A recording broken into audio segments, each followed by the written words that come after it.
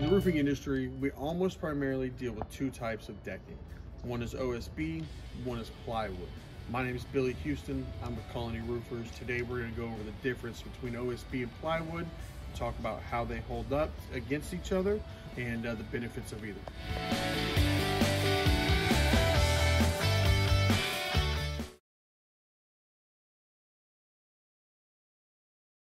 Roof decking, also called sheathing sometimes, is one of a roof's most important structural elements. Roof decking is the foundation of a roof and what attaches it to a home.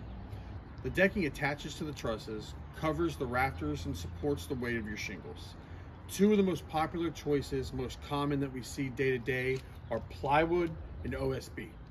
Let's take a look at some of the key differences in the two so we can make an informed decision on which one to choose.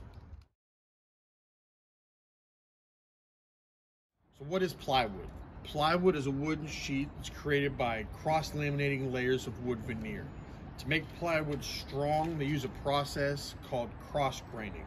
Cross-graining is the practice of positioning each layer so that the grain goes a different way. So on this one, the grain goes up and down, the middle layer will come left to right, and the grain on the back side also goes up and down. Plywood is also oftentimes created with an odd number of layers to keep it true, so that the front and back layer are going the same direction. It also keeps the center of the plywood strongest. Plywood comes in different grades, thicknesses, as well as being made from many different materials.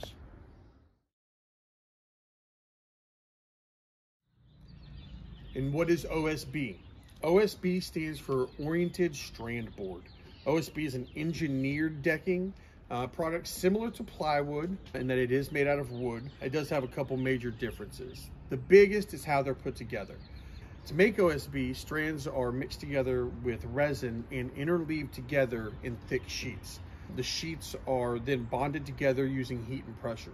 Just like plywood, you can get OSB in several different thicknesses, different sizes, the most common for both being 4x8. What are the main differences between OSB and plywood? The main difference between OSB and plywood is the manufacturing process. There's other important differences to consider as well when looking at one versus the other. Most importantly is going to be cost, weight, moisture resistance, strength, off-gassing, environmental friendliness, delamination. There's a lot of different factors when choosing plywood or OSB. Let's take a closer look at each of these, try to make an informed decision.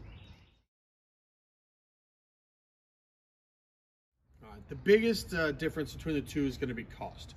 Cost is probably one of the main things that people consider when looking at the difference between OSB and standard plywood. OSB is going to be about 33% cheaper on average, and that's using a standard 4x8 foot sheet as an example. Another big factor when making a choice between OSB and plywood is weight. Plywood tends to be significantly lighter than OSB. This is because of the manufacturing process. Resin tends to make OSB a lot heavier. A piece of 4x8 plywood can weigh up to 67 pounds on average, as where the same size sheet 4 foot by 8 foot OSB can weigh up to 78 pounds. Weight's an important factor to consider, particularly in a roofing project. Because OSB weighs more overall, it could be putting too much stress on the trusses and support of your home.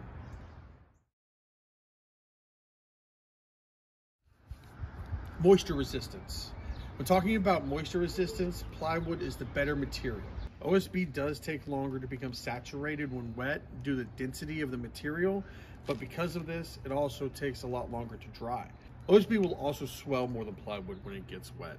And while plywood returns to its original thickness when it dries, OSB is permanently swollen. This is because the wood chips are pressed together so tightly during manufacturing that when they get wet, that pressure is released. As far as strength goes, plywood and OSB are very similar. Plywood is stiffer by a small degree, roughly 10% than OSB. This doesn't make a huge difference, all things considered, but nails and screws are more likely to remain in place over time when using plywood. All right, off-gassing. As with many building materials, particularly ones that are made out of resin and glue, OSB and plywood both off-gas formaldehyde. OSB off-gases slightly more than plywood.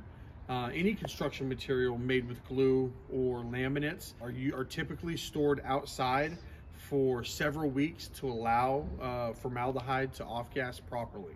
As long as these precautions are taken, the risk from off-gassing is minimal in both materials.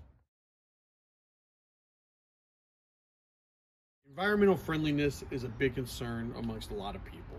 Environmental friendliness is an area where OSB wins over plywood. OSB is made of wood chips, which allows the use of smaller trees and the whole tree, smaller trees that can be farmed. Plywood requires larger trees to be made, and these usually need to be harvested from old growth forests. For these reasons, OSB is widely considered to be a more green building material than plywood.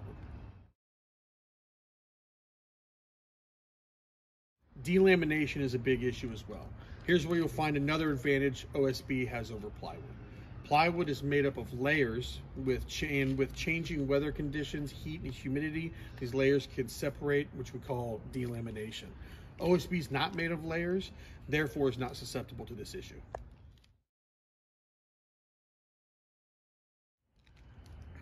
In conclusion, when looking at plywood versus OSB, it's hard to give a definitive answer on which one is better. Both materials are good options for roof decking. Now that you've learned a little bit of the pros and cons of each, I hope you can make an informed decision when choosing what's best for you. If you have any questions, feel free to give us a call at Colony Roofers. My name's Billy Houston, and thanks for watching.